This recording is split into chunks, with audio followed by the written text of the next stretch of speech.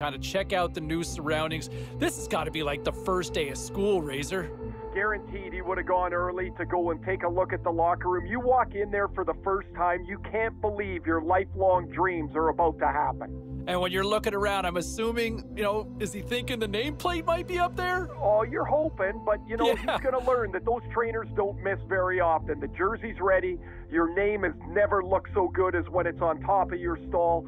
But what I remember, James, is the excitement, the nervousness, how scared you were. And then you're like, I'm in an NHL room. I can't believe this.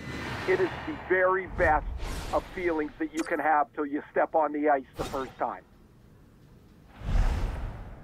Well, he's signed, sealed, and delivered. Yes, the entry-level contract, better known technically as the ELC. Yeah, you know me, is signed up, and now it's time to find out if he can live up to the hype. I think fans would love to see him make that jump to the opening night roster. Management would love to see it, and I know the kid has every intention of trying to crack it too. All right, enjoy it. The honeymoon's almost over because it's time to shine, and we'll find out in camp. All right, still to come here on the show, our conversation.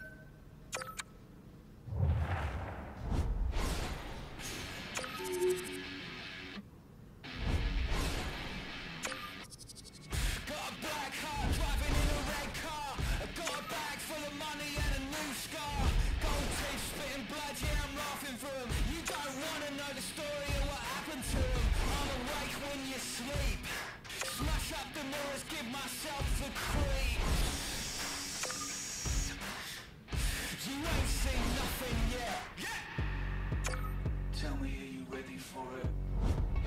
In your face, you can't ignore it. Tell me, are you ready for it?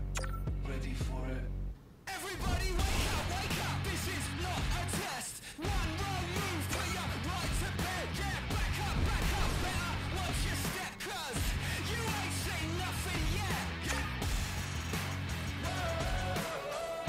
You ain't seen nothing yet. The whole narrative and the expression being good in the room, right? Chemistry is important with a team. How many times have we seen teams that are absolutely stacked with talent and they fall apart? Why? Because there was just a disconnect within the room. And I know with some reporters and some of the media members asking the kid, saying, hey, you know what, why? Well, how do you endear yourself to teammates more? I don't know if there's ever really an answer. I mean, you can go out and, try to be the best player you can be. That's one way to do it. Personally speaking, I think another great way to do it is buying everybody